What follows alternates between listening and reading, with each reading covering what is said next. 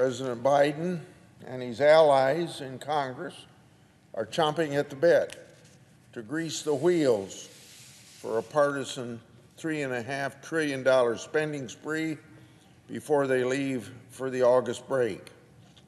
At the time when our national debt is set to exceed levels not seen since World War II, this is not only irresponsible, but dangerous.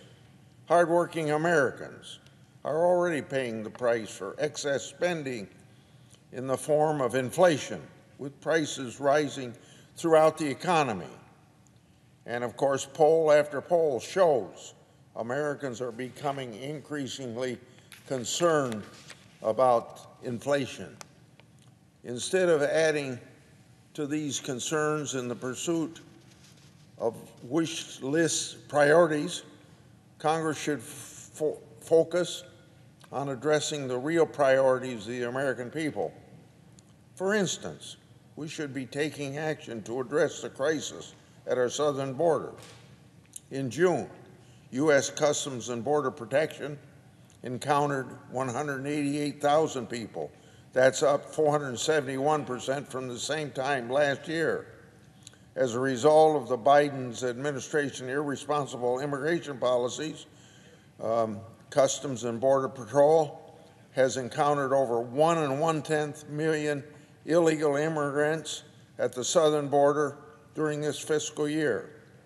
That's 5 times larger than the population of Iowa's capital city, Des Moines. The crisis is undeniable, but Senate Democrats are trying hard to deny it.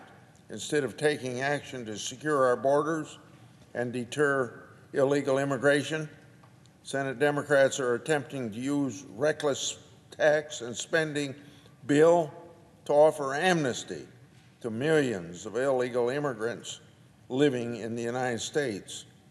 It's deeply irresponsible. It'll only encourage more of this illegal immigration, and it'll only make the border crisis worse.